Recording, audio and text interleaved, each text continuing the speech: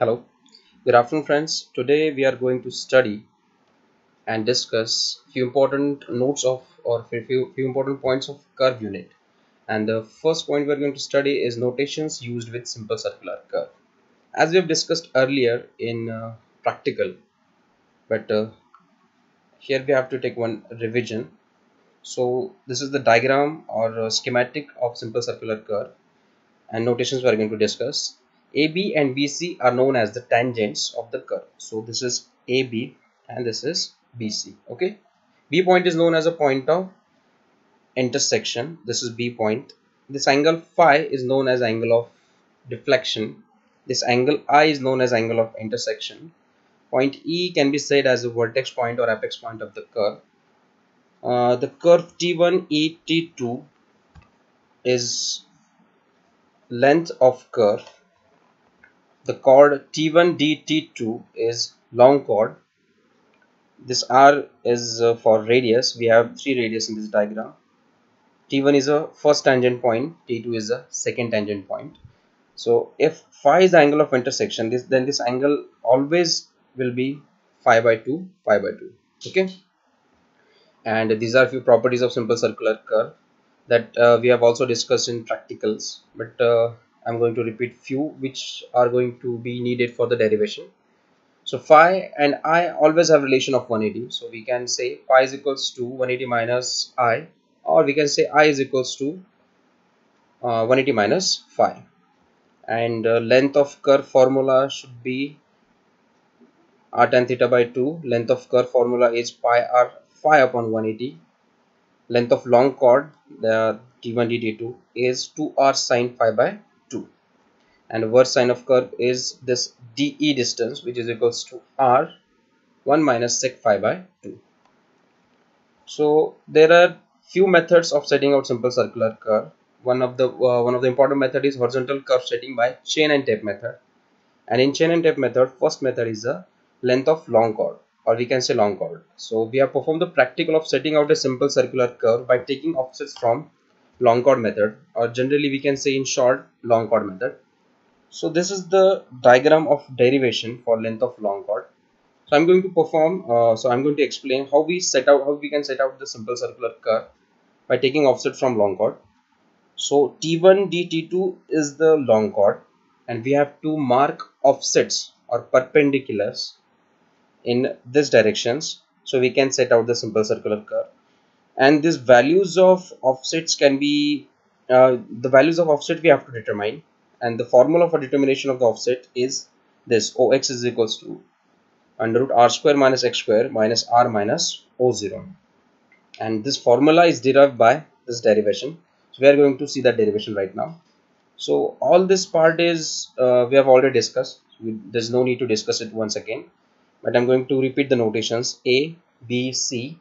AB tangent, BC tangent, T1 T2 are the tangent points, O is a center point, R are the radius.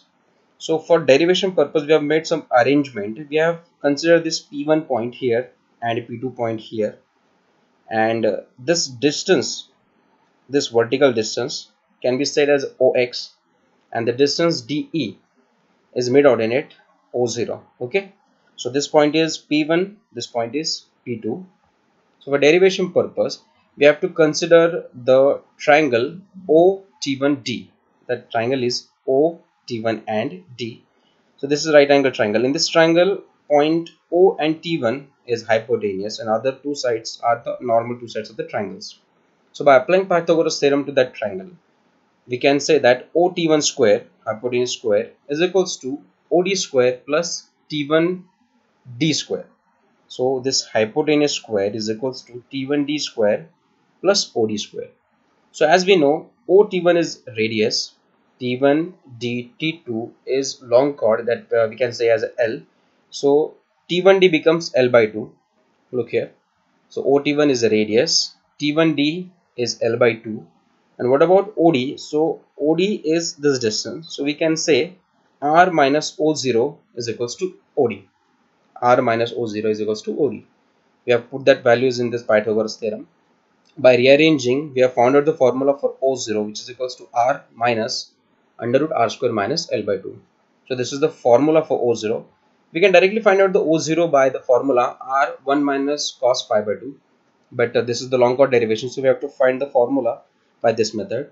Now we have to find out the other ordinates or other offset. For finding out the other offset, we have to consider the triangle OP1 P2. This triangle OP1 P2. So in this triangle, OP1 is radius, okay, P1 P2 distance is x, and OP2 distance is this one. So again, this is right angle triangle. So if you apply the Pythagoras theorem to the triangle, then it becomes OP1 square, which is hypotenuse. Hypotenuse square is equals to this side square plus this side square. So OP1 square is equals to P1 P2. Look, OP1 square is equals to P1 P2 square plus OP2 square. So we can directly say that OP1 is radius. So directly we have put it. First we discuss the P1 P2. P1 P2 is x because we have assumed it as a x, okay, and the very important distance is OP2. OP2 is from this to this point. So OP2 is equals to, we can say, R. This distance is R minus O0 plus OX. We can say R minus O0 plus OX. Okay, so we have put all these terms in the formula, and after rearranging we have found out that OX is equals to under root R square minus X square minus R minus O0. So this is a standard formula for finding out the offset. So what is this? What about this X? So X is the offset distance or peg distance. So if you have to find out the more accurate curve, then we have to consider the interval less. So we can say that less the interval of the pegs, more will be the accuracy of the curve, and vice versa. Okay. So after this derivation, we will consider this numerical. So this is very basic numerical for setting out a simple circular curve by taking offset from long chord method.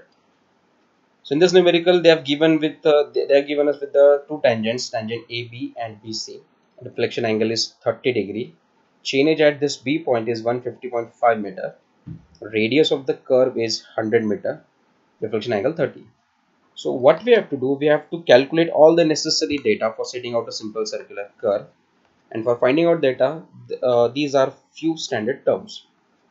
Initial data is generally common in all type of numerical. So first thing we need to find is tangent length R10 pi by 2. We have radius, we have pi, we can easily find out. Second bit is chainage of T1. So we have standard formula for it. Chainage of intersection point minus tangent length we can get. Next bit is curve length. So standard formula for curve length is pi r phi upon 180. We have found out. Next bit is chainage of T2. Again standard formula. Chainage of T1 plus curve length can be chainage of T2. Next is length of long chord, which is equals to 2r sin phi by 2. So we have radius, we have pi. We have easily find out the length of long chord. For finding out the data for long chord method, we have to find out the half of long chord, which is L by 2. So we have found out the L by 2 which came 25.88. So these two datas are specific data for long chord method. So we have to find out the mid ordinate. Formula for mid ordinate, as which we have seen here, is R minus under root R square minus L by 2 whole square. We have find out the mid ordinate. And in this numerical, they didn't ask us to assume the peg interval. So we have assumed peg interval as a 5, but we can solve this numerical by assuming this peg interval as a 1, 2 or 3. As I said earlier, less the interval, more the accuracy of the curve. But for solution purpose, we have considered the peg interval as a 5. So we have to put x is equals to 5. So this formula becomes O5 is equals to under root R square minus x, we have to put it here 5 x square minus R minus O0. So we have put it R is equals to 100, x is equals to 5 minus sign, radius is again 100, and O0 3.41. By calculation we have got the value of O5 which is equals to 3.28 meter.